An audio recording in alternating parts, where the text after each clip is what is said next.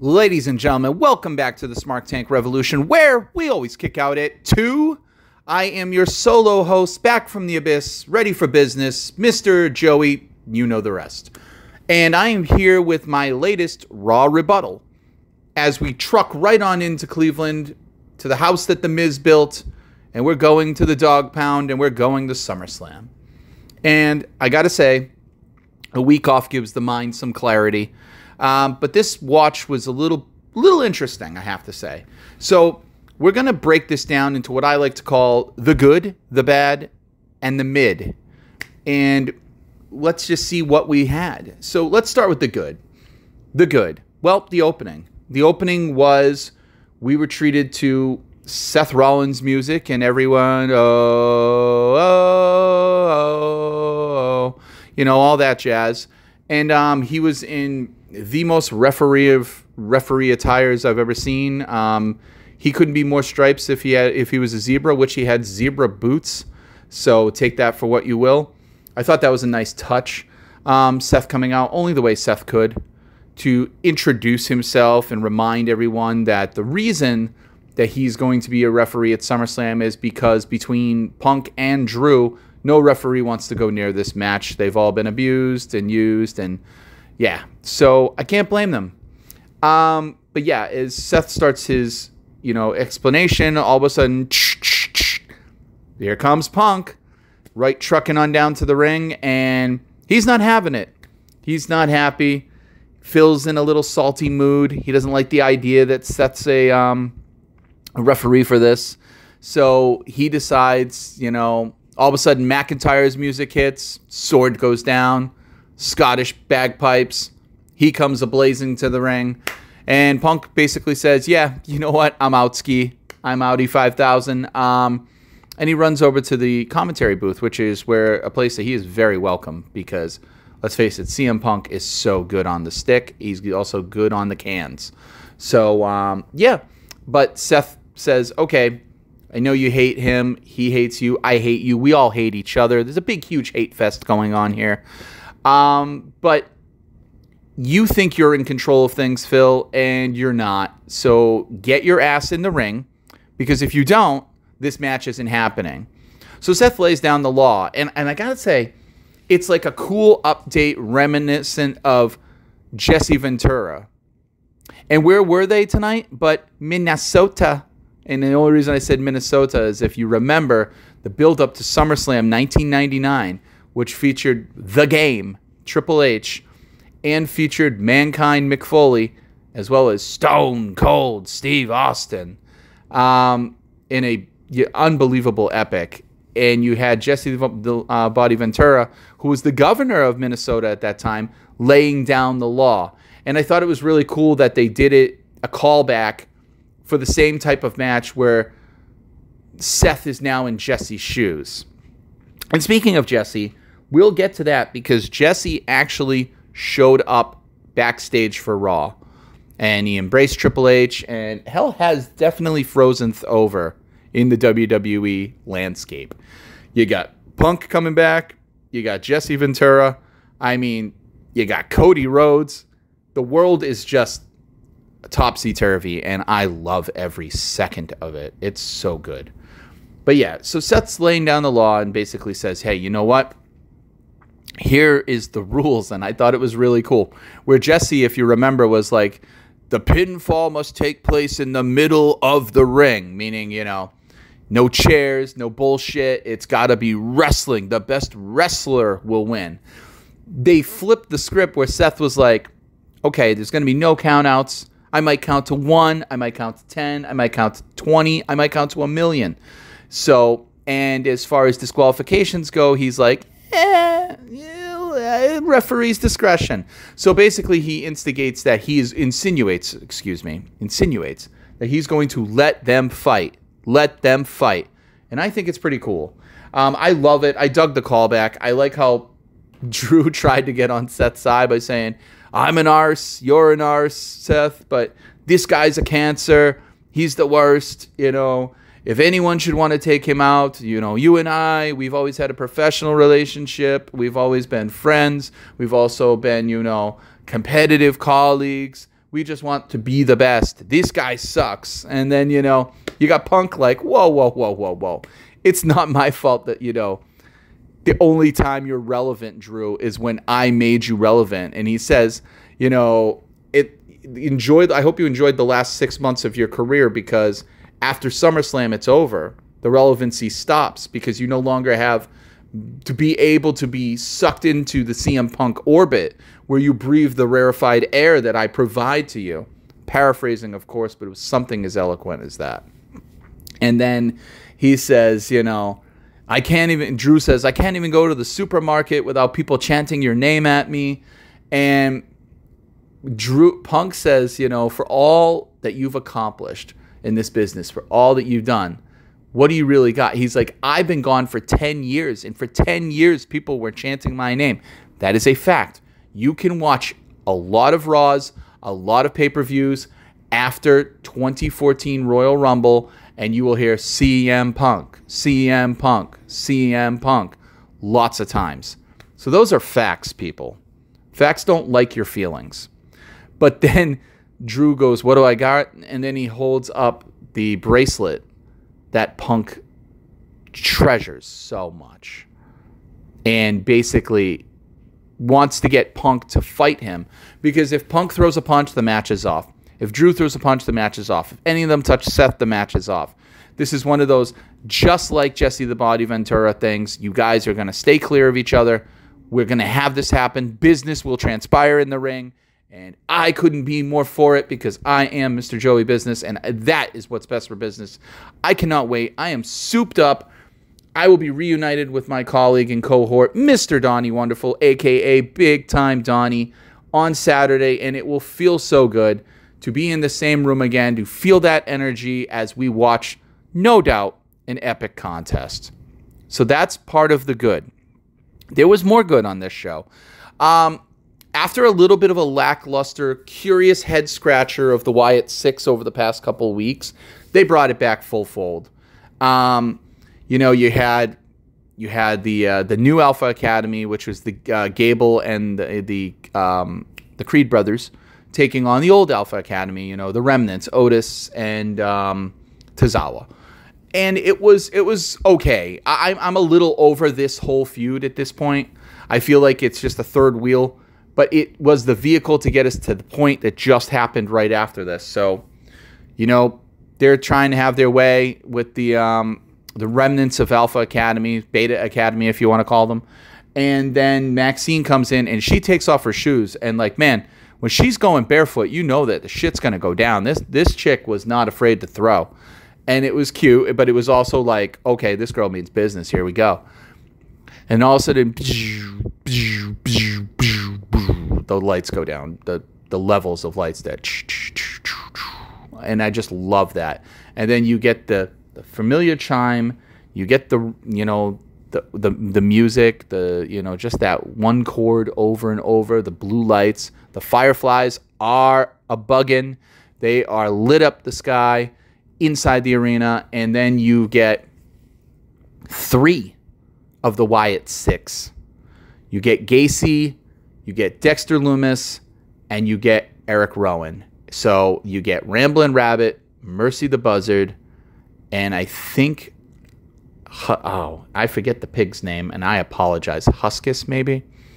But anyways, they come to the ring, and they confront the new Alpha Academy. They confront Master Gable and his pupils, and all of a sudden, they take their masks off, which was a really strange move to me, because I'm sitting there going, there's so much more menace to them when they have the masks and they become these ghostly figures that just stalk the ring and don't say a word. They don't say anything, but then you got Abby the Witch, a.k.a. Nikki Cross, cross-bodying. Let's see what I did there. Wordplay. And the jumping off and taking on the Creed brothers, knocking them down with a cross-body. And once Nikki's body's crossed, she gets back up and she rolls into the corner, and she kind of just does this slump, and then the lantern comes up. And then as that's happening, and I have a theory, by the way, sidebar, that the Wyatt 6th member is the lantern itself. It is the representation of the spirit of Bray Wyatt. I think I will be proven right on this. I don't think they just named it 6 like you're sick. I think there is 6 members. I just think the Lantern is the 6th representative. So then all of a sudden, Rowan and Gacy and Dexter Lumis get in there and they do their thing. And they look good. They're moving crisp. They're moving. They're also doing a little bit of stuff in the ring that's out of Bray's playbook, right? Rowan does that really incredibly high velocity, almost like a crossbody, but it's just like a long takedown across. So it's a crossbody, just like very like low end crossbody. It's not off the ropes, but it's off the ropes, but it's not off the turnbuckle, off the top. And it looked good, and I'm all for it because now there was inevitably the part where you're going to have to get to the point where these guys do compete in a ring. I think if you give less is more and they stop talking or don't talk, that will be better. I like it. And then you got, of course, Chad Gable trying to get out of Dodge, get out of town, get out of anywhere. And he's bolting. And what happens? You get the forbidden door. You get that, the eerily spooky blue door behind him. And, of course, you have Uncle Howdy. This is how it should be done, ladies and gentlemen. Correct me if I'm wrong, but this is how you present the Wyatt Six. They're just macabre, ghostly apparitions that pop up. They don't get in the ring and give long expositions on the microphone. They don't give you too many videotapes. That is something we'll get to. I am against the VHS tapes now. After they do and finish off their round of VHS tapes, which there should only be one more, it should be Joe Gacy, because this week they did Dexter Lumis. I'm done with that. Please, no more VHS tapes. We know who you are. We know what's going on. Let's move forward. But keep the masks on. If Bo is going to compete in the ring, I want him competing as Uncle Howdy with the mask. Because I want them to signify, all the rest of us, our old lives, we're gone. We're dead. This is who we are now. And we're way more menacing and way more dangerous than you could have thought. So that falls under the good. Because it was 2 weeks ago, I did not like Bo Dallas being in, or it was 2 weeks ago. I did not like Bo Dallas being in the ring exposed as Bo Dallas. I thought that weakened the Wyatt Six angle. I thought it was just a little hokey, and I'm glad to see them bring it back to form. I would like them to put the Alpha Academy and Creed to rest and move on to bigger and greener pastures that they can decay. I think that would be great. So somewhere in the show, Chad Gable goes to Adam Pearce and requests a 6-man tag next week with the Wyatt Six that interfered and the Alpha Academy, himself and the Creed brothers. Now, the funny thing is, Adam Pearce seems so less stunned every time these keep occurring. I think there's going to be a reveal somewhere down the road where Adam Pearce is in cahoots with the Wyatt Six. And I think it's going to be revealed that he's in cahoots with them because of the chaos that became Monday Night Raw, that he has to try to corral everybody. And these are his instruments of destruction. These are his instruments of authority. I think we could see Adam Pearce. I don't think he's the 6th member or anything like that. I just think it might be revealed sooner than later that he is kind of directing the Wyatt Six. Because you got to admit, Adam Pearce eats a lot of shit every single week.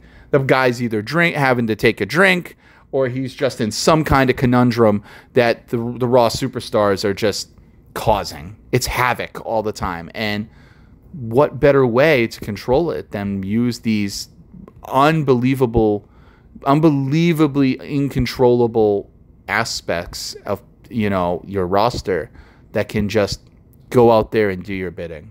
So I think that might be interesting, or they'll just keep the Wyatt Six as themselves and they'll keep on moving on. But that was the good. The other good, Gunther, his promo in the empty arena. My God, this guy just gets it. He is getting better and better and better on the microphone and in the ring. Donnie did proclaim, I remember as of, I want to say, the Saudi pay-per-view. I don't remember which one, but it was the one where Seth won the world title last year, when the world title was introduced. Not the underling belt, the world heavyweight championship was introduced. He said on his review, Donnie said that, Gunther is the future. He is the future. But guess what? The future is now. The future is Saturday. And the Ring General is going to be your new world heavyweight champion. I don't want them to delay this. I do not want them to push this out. I want this now. This needs to happen. I like Damian Priest. Damian's done a great job. He's had a good little run. But enough is enough, and it's time for a change. See what I did there? So that was great. Go watch the promo for yourself. I can't do it justice. But he just basically says he resents how people use this great sport of competitiveness and gladiators to use it to live out your childhood fantasies, to live out your childhood traumas, to give you an outlet. He's like, I do not want that. I want the best of the best, and I will not apologize for being said best of the best. So it's just a great little, precursor to what he's about to do at SummerSlam. I really do think if there's going to be a title change at SummerSlam, it is going to be the World Heavyweight Championship. The moment that Drew wasted the Money in the Bank, and I still stand by that, this match did not need the Money in the Bank to be wasted between Drew and Punk. The moment that was wasted, you've now taken the waiting in the wings of whoever's going to cash in on Damian. This is just going to be a straightforward, right to business slobber knocker, as JR would say, and it's going to end with the best man, and it's going to be Gunther. Gunther's going to lead the charge into the next year, into Netflix. I firmly believe so. You heard it here. I know a lot of you are probably thinking the same, but I am banking on it. Now, next, there wasn't, you had Sammy, so more good. Sammy's promo. Sammy's fired up. Sammy taking on Braun, going head first, saying, you aren't going to take me down. Oh, the Smart Tank dog. Pause. Sorry for that brief pause, but the dog always has to get his way. So, yeah, you had Sammy basically saying, hey, I'm no longer the plucky underdog. He's been saying it for months. I'm no longer the guy who's happy to be here, happy to show the next generation, happy to lead the charge and groom the next level of superstars. He's like, nah, you guys want to take my spot, come knock me off the mountain, but do it to my face. Don't keep coming at me from behind, where Braun has been doing for weeks. Braun has been trying to play mind games. Braun has underestimated Sammy. And at the end of the match, it was it was Sami Zayn versus, God, I apologize. It was Sami Zayn versus Dominic Mysterio. And, of course, the match got thrown out almost instantly because Dominic tried to take care of things and the Judgment Day come out to take care of business and handle it. And so, basically, that brings out Jey Uso, who clears the field, evens up the score, and then Sammy's left with Braun, who tries to attack him from behind. He hits him once, knocks him down. Braun thinks he's going to just run roughshod all over him. He doesn't. And Braun ends up eating a exploder into the corner of the ring. He went for the haluva kick, but Braun gets out. He's like, hell no, I ain't taking that thing to the face. Rolls out. And then, interesting enough, Sammy's standing tall, but then a few moments later, Braun tries to come back in for part deux and attacks him again, but he goes for the spear and eats a boot to the face. So it shows Sammy is just a fighting champ. And I got to admit, Sammy is a great champ. Sammy's been a really, really great Intercontinental Champion. It's a wonderful fit for him. I don't want to see it end, but at the same time, if you're going to elevate Braun, I don't think he can take 2 major losses in a row for the same title. So, in addition to the new World Heavyweight Champion that I am crowning, already auspiciously crowning Gunther, I'm going to say I'm going to give the tip of the hat to Braun as well as your new Intercontinental Champion, because I just don't see where it can progress if you have Braun lose again. They've already done the finish where Braun destroyed someone last week, which was the finish. I believe it was Ilya. They already did the finish with Ilya that they should have done with Sami Zayn, where the match got thrown out because Braun was too violent. You can't do that again. It'd be too repetitive. So I think Braun takes it. That was in the good too. Now let's get to the bad. The bad.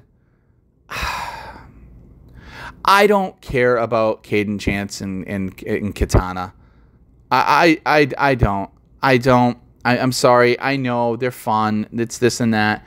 I think Ilya needs to get. I mean, not Ilya. I think Lyra needs to get away from them. They're kind of running her down a little bit. They're making Lyra too plucky. You know, I don't. This one, it just was kind of. I didn't care for it. I'm sorry.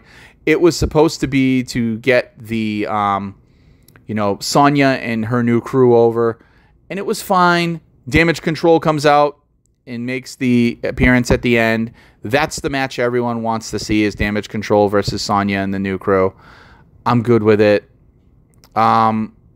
It's just, yeah, if there is a bad, it's that. And then the other bad would be, I'm loving the feud with Rhea and Liv over the world women's title and Dom. However, not loving the promos from Liv. I didn't like when she cried the other week. I thought that was weak. That was just lame. I think it's beneath her to cry. And then I didn't like this week where they gave the Fatal Attraction style, very jealous, spurned lover, burning photographs, and I'm going to complete my revenge tour, and blah, blah, blah. And it's like, Liv's better than this. She's much better in this, and I didn't see it this week again. Rhea, though, is killing it on promos. Rhea's just so natural, and she's great. I'm going to surprise everyone here. I don't want Liv to lose the title at SummerSlam. I feel like this is the chapters of the story. I think this is the opening chapter. No, let's call it the mid-chapter. It would be the second chapter, because the first chapter would be after WrestleMania aftermath, when Liv took Rhea out. So, but I think there's more meat on this bone. There's that phrase. I think there's more meat on this bone. And the only way that there's meat on the bone is if Rhea loses by hook or by crook at SummerSlam. Now, initially, I thought Dom would be the one to cost her. I don't foresee that anymore. I do think we're going to get Finn and Liv as a unit. And I think something was telling at the end of, towards the end of Raw,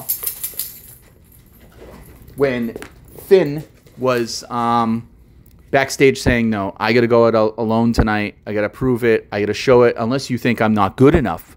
And they're like, no, brother, we're just worried about Gunther coming in and making sure that something's going to happen, and we don't want that to. And he's like, no, I got this. I do think you're going to get Finn as the mastermind with Liv. That they've been trying to plan this the whole time, because Finn's going to be tired of being held down. And Gunther made allusion to that in his promo, that he said, the great Finn Balor, somebody I used to look up to, somebody that I revered, is now reduced to being a laughingstock because you hang around street trash. He goes, I want to see what is left of the great Finn Balor in my eyes. And that's going to be interesting, because I think the Judgment Day, the way they're going, I really do, even despite Dom, I think they're starting to head face. I think Damian Priest is going to be a face. I think Rhea's already a face. And I think by association, you'll have Dom start maybe turning face. I think Finn's going to be out of the group. I think he's just, no longer part of the focus. And I think he serves as the vehicle to propel the Liv and Rhea story further. I think if you turn Dom now, it will be stupid. It won't work. The other thing you could go, I think would feel flat too, is you could turn Rhea on Dom. and be like, you know, you little twit, did you think I was just going to come back and forgive you, that this was just going to be okay? I just destroyed your little girlfriend, and now I don't need you. You could do that, and that would be all right. But I think it would work better if you have Finn turning on the group with with Liv, to disassemble it and cause dissension from the inside and just kind of be like, hey, I'm beyond you guys. I'm a former Universal Champion. I'm a multi-tag team champion. I'm the workhorse of our group. What has Dom done? What has anyone done? And I think it will work if he kicks everyone to the curb, especially with Liv. I think it will be, you know, a great little story, a great little gimmick. I think it works because you had Damian come down for the save at the end of Raw with Gunther and Finn. And I think it's going to be one of those things where Finn's just like, okay, I don't need anybody to protect my back. I'm not the little kid brother here. I'm not the sidekick. I'm my own man. And I think you're going to get a twofold thing. I think you're going to get the catalyst to cost Damian the title will be Finn Balor. Finn Balor will cost Damian Priest the title this Saturday. That's how Gunther takes it. And then later on in the night, or whichever one happens, I think later on in the night, you'll get Finn aligning with Liv to stop Rhea. Now you've stopped Judgment Day's aspirations of both world championships in one stroke. So that was also part of the good, and I apologize. That part's part of the good. Liv crying is really bad. And as far as the mid goes,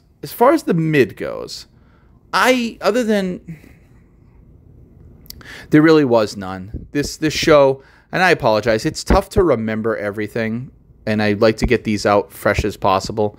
I'll get a little more organized as we go along, but hey, as Donnie says, this is unplugged and uncensored as always. As far as Raw this week, I will give it a 7. I'll give it a 7, a strong 7. The good wasn't so good that I'm like, oh God, this is a 9. This propels it, and everything else can fall flat. It was good enough.